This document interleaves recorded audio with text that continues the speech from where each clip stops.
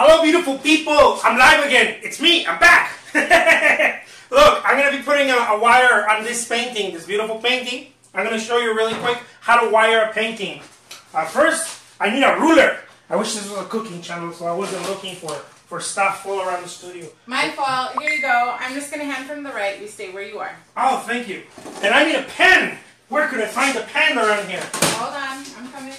Awesome. Assistant at hand. Assistant at hand. So what you're going to do is you're going to figure out what part, right? What's top, what's bottom, right? So this is top. That's where the little bolts are, top. So you get your, it's not a pen, not a marker. But a pen is good, I guess. So what you want to do is you want to measure, right? The height of your painting from top to bottom, right? And you want to do it about 3/4. So in this case, this painting measures about 12 inches. A quarter or a third, right? It measures 12 inches, so I'm going to do it at the 4 inches. I'm going to put a little mark at the 4 inches right here. That's where the little hooks are going to be, if I had hooks. Let me have some little smaller ones. Bear with me, guys. It's all happening live. Here, I got it. Here. I can just take this little thing. I got all kinds of goodiness here. Let me just take some hooks and make it happen. Sorry, guys. There you go. Let's make them look exactly the same. Okay, so you got your hooks. They're right there. And then we're going to do this, which is very cool. What's cool about it? Hey, it's very cool, guys. Not everybody likes to do this. Not everybody knows how to do this, as simple as it looks. And it's pretty cool. So, because I'm all about the time, I got a drill. If you don't have a drill, right, a power drill, well, use a screwdriver. It's the same. It's just going to take a little longer. Okay? So now what you're going to do where you marked, or where I marked, right here, I'm going to put right on that hole.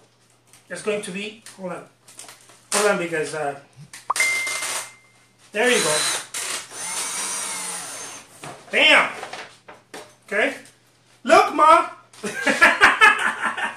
I can do stuff. As we say in Spanish, in Mexico, is the saying, now you're ready to get married. I feel like I'm ready to get married. Oh, baby. And yeah. Say it. I just didn't understand I get it. Yeah, when you know how to do something, you're ready to get married. When you feel like you've accomplished something, right? I guess. No. When you can do something around the house. For example, they tell that to women when they can cook in Mexico. They're like, you're ready to get married. And if men can, like, I don't know, do some work around the house, they tell them that too. Got it. Just you know. I didn't get it. Funny stuff from, culture stuff. So, see how simple it is? Very simple. All you have to do, don't make them too long. Like these strips, there's no need to make them too long. Just enough. What you want to do is go and loop them. There's nothing special.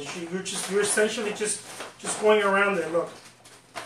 What's special about it is that you get to accomplish it. That's the special part. The special part is doing it. Then you get good at it. You get good at all that crafty stuff. But first, you have to start doing it. Some clippers, some wire clippers. Be careful because these bad boys are dangerous. I'm telling you. I know. They hurt. Yeah. Well, not only you can pinch yourself, but let's not even talk about the negative aspect of this side. Okay. So be very careful. Keep your hands free. Your fingers free from that. As they say in Spanish too, they will not grow again. Look at that.